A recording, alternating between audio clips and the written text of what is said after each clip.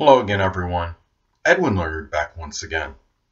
In this YouTube astrological segment, I'm going to be talking about what I hate about the zodiac sign Capricorn, and yes, it does apply and pertain to the sun, moon, and ascendant. Well, anyway, people, first thing I hate about Capricorn is that they could be so dominated by their career interests, and really it could be such where it just takes such precedence over so many things constantly. I understand people have to have a career often to make their money and even for their subsistence and survival needs. But I mean, Capricorn, of all the signs in the zodiac, can be like they can work excessive hours sometimes when it doesn't need to be, because they are just, I mean, this sign is arguably the most ambitious of all the signs, and it's like they're doing whatever it takes to meet their career aims, but at the same time you got to have some fun and enjoyment too, and I think Capricorn often has difficulty in doing so. And some Capricorns can succumb to ruthless ambition and may romp over others in the process of doing so in some instances if Capricorn energy is very strongly afflicted. Now, another thing too that I hate about Capricorn is they could be overly serious. It's very Capricorns, excuse me, most of them have a difficult time being whimsical or capricious. Keep in mind that Sagittarius often falls on the 12th house cusp in a solar or natal chart for Capricorn, so that could have something to do with it. They often have difficulty expressing that jocular side, but at the same time, Capricorns occasionally can let the giddy goat come out of them, so to speak. And they could have a caustic wit and have a rather, I guess, a wry or dry, I mean, maybe dry is what I'm thinking of, sense of humor. Now, another thing I hate about Capricorn is they could be overly rigid and intransigent. I understand Capricorn is not a fixed sign, but sometimes with their way of thinking, they're everything but a fixed sign. They could be overly rigid in their viewpoints. They often have difficulty expanding outside of the box, so to speak. I think a lot of this goes to Sagittarius on that 12th house cusp, often in a solar or natal chart. For Capricorn, they really are just they often are just very set in their in what they believe in. And the thing is, they're almost, like I said before, almost like a fixed sign, very close to it. Capricorn might be the most fixed of the cardinal signs, and really, I think a lot of times they will be set on what they believe in. They won't even explore the other options, or even at times when there's a chance to look at another viewpoint, they won't even try to Google it or whatever, or even investigate it, because they just feel what they're saying is it, and they don't want to deviate from that way of thinking. So anyway, another thing I hate about the zodiac sign Capricorn is they could often be very cold and come across as undemonstrative.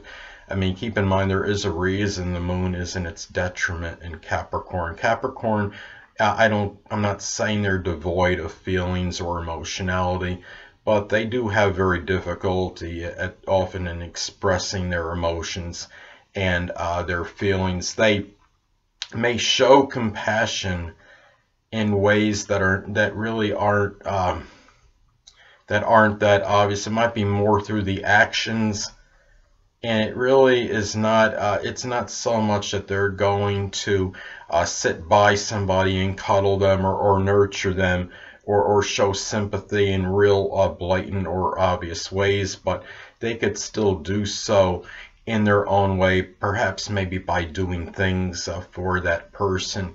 And Capricorns, I mean, that they still, I mean, they could provide support for others. They're often good at mentoring others, so they do show it in certain ways, but they're just really not, in terms of the sympathy and really the strong sensitivity, they generally have difficulty showing this. Now, another thing I hate about Capricorn is they are generally not the most innovative signs on average. They often stick to what's orthodox and what's conventional. They're not ones to really go outside that box, so to speak. I mean, they're just really, they're more about the true and the tried. They really, I think it just, what it has to do with Capricorn is that Capricorn is very conservative, and it being an earth sign, they're very careful and prudent, and they're not even ones necessarily to take a chance even on something that's new, like a new stock or some new product. They often like to have what has been working for them for some time, and there's something with Capricorn where they're just not the most progressive people. And I mean, Capricorn is ruled by Saturn, and Saturn is about restriction, so I think it maybe that might play a little role in it. And also, again, we go back to Sagittarius being on the 12th house cusp, often in a solar natal chart, and that's about expanding outside the box. And I think Capricorn can have difficulty doing that sometimes. Now, Capricorns, the ones that are on the cusp of Aquarius, might express ingenuity a little bit stronger than the typical Capricorn. And keep in mind, Aquarius often falls on the second house cusp for Capricorn. So, I mean, you might have some Capricorns that can express certain ingenuity, maybe in their job and what they're doing in terms, I should say, I'm sorry, not, well, in generating income. So it can be expressed at times, but generally speaking, Capricorn is very conventional. Now, another thing I hate about Capricorn is that they could be rather depressive and melancholy. And I think the sign of all the others is most susceptible to succumbing to some kind of depression. And whether it's very strong or mild, and even the ones that don't, there's often certain despondency with Capricorn, even if it's not a clinical diagnosis of depression. Capricorn is really, it's the sad sign. It is ruled by Saturn, and the problem with this, it's not just about how, you know, it affects them and their attitude toward things. It could also affect the people around them, especially if you have an impressionable sign such as, say, Pisces or Cancer, that might be more susceptible to other people's moods. So it could really, in that sense, it could really be detrimental in terms of affecting other people. So, and anyway, and back to getting difficulty getting out of the box for Capricorn.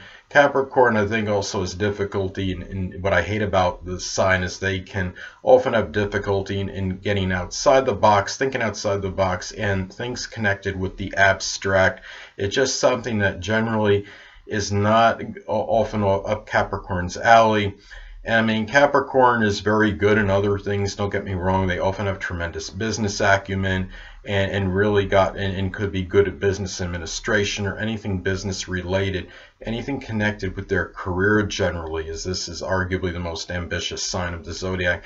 But they do have difficulty getting outside the box, I think, and it's just something that's very rigid about the sign, and I think a lot of it is attributed to that. Now, another thing too that I hate about Capricorn is they could be very authoritative, and even if it's not a situation when they're in a position of authority, you could still see this authoritative attitude with them. I had a friend of mine that I worked with. He was in Aries with a Capricorn moon, and even when he kind of was demoted or demoted himself or whatever, because I think he went to like a part-time position, he was no longer a manager at the store I work with, he still was very authoritative in the way he acted toward others as if he was still in that position. There's just something about this sign that really it can be a little bit bossy at times in a negative manifestation. So even if they're not in a position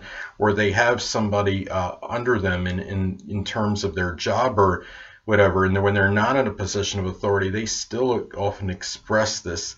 Even so, and it could even be perhaps with people that are on the same work level as they are, such as fellow employees, or even outside of their work life. So another thing about Capricorn that I hate too is that, I mean, this sign could be very exceptionally quiet, and I know there's a lot worse things that someone can do besides being very quiet, but I think Capricorn at times needs to be a little bit more loquacious and talkative and really express their viewpoints on things, because I think a lot of times Capricorn, I understand they have a lot of discipline. I think Capricorns can often listen pretty good, and because they're often about, ideas with Capricorn, ideas often take precedence over what is spoken. And Capricorn may not talk much, but it doesn't mean they don't have certain ideas, and they have certain ability to formulate things that are very good, and really have solid ideas and concepts, and really and have good understanding of them. But they also their as far as their philosophies go, and I go again, Sagittarius often being on the 12th house cusp in a solar or natal chart for Capricorn. I think what it is the philosophical outlook is not always expressed very easily. Doesn't mean they don't have it, but they do. They just often will not express this. And Capricorn can have certain ability as far as communicative skills, because keep in mind that Gemini, which of course is associated with communication, often falls on the 6th house cusp for Capricorn in a solar or natal chart, so they can incorporate that in their daily routine, but they're still much more quiet than as opposed to the average zodiac sign on average. So anyway, people, that'll conclude this YouTube astrological segment for what I hate about Capricorn. Stay tuned next time, where I'll be talking about what I hate about Aquarius. 2 things I want to get with you on before I head out. Firstly, the stars may impel but do not compel. And secondly, never isolate any single astrological element, aspect, planetary placement, position, configuration, influence, or what have you, and make an analysis of a person, astrologically speaking, based on this alone, because astrologically speaking, the person is the sum of all their components in their natal chart, and not just one. Until next time, people, stay well.